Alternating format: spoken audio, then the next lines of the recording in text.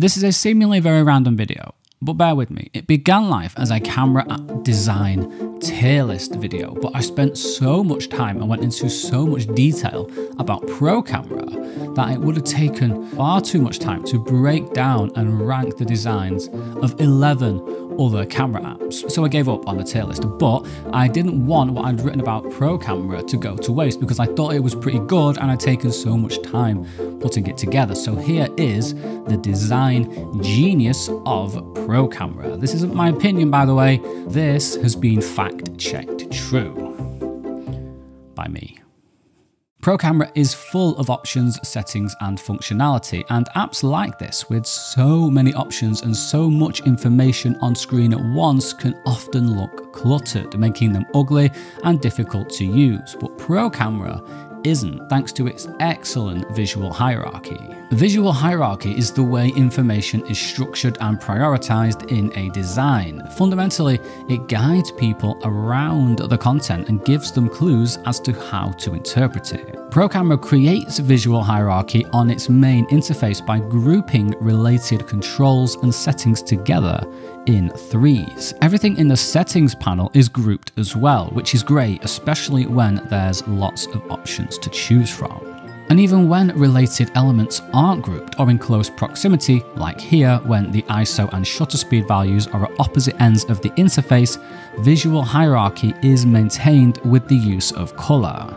Also, having the ISO and shutter speed sliders on screen at the same time makes shooting manually more efficient, and I love how the values are displayed up here as well because they're easier to keep track of while you're adjusting them and you don't have to keep peering under your thumb. A similar thing happens with the white balance, and notice how when I leave the exposure screen, the exposure values remain enclosed in blue as a subtle visual reminder that they're locked. Plus, the way these lines appear under the settings you've input makes it really easy to maintain a sense of context and keep track of your workflow. Another design principle incorporated into ProCamera is closure. Closure is a design principle that states people will fill in blanks to perceive a complete object, and it's used brilliantly here in ProCamera's many sliders. Having the sliders fade at the edges signals that they're not complete, that there's more beyond the edges, which encourages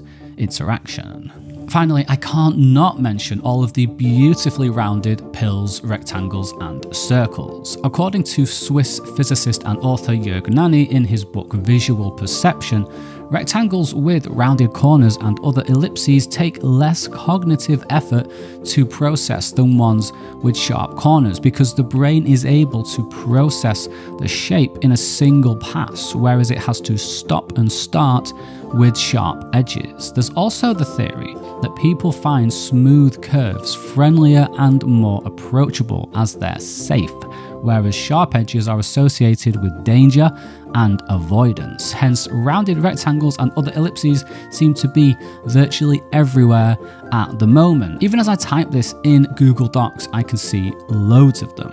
There is not a single hard corner in sight anywhere within ProCamera, but because it mixes the rounded rectangles with pills and circles, you never get the sense that the interface is overly saturated with rounded rectangles, which can appear childish. I'm a serious app. Whether you're a beginner picking up a ProCamera app for the first time or you're a pro wanting maximum efficiency, then ProCamera's design is top tier. Despite being such a deep and comprehensive app, its design is aesthetically pleasing, it's extremely helpful and easy to understand and use. And because of all of this, it gets the Dieter-Rams Brown T1000 multi-band radio god tier design position. This was going to be my tier list ranking system. I had the T1000 multi-band radio at the top in the traditional S tier section for legendary design, and for design disasters down here, which was reserved for designs that were both ugly and hard to use. I had 90s websites. And with 11 other apps on the list, you can see why I gave up on the idea of creating a full tier list. The video would have been an hour long.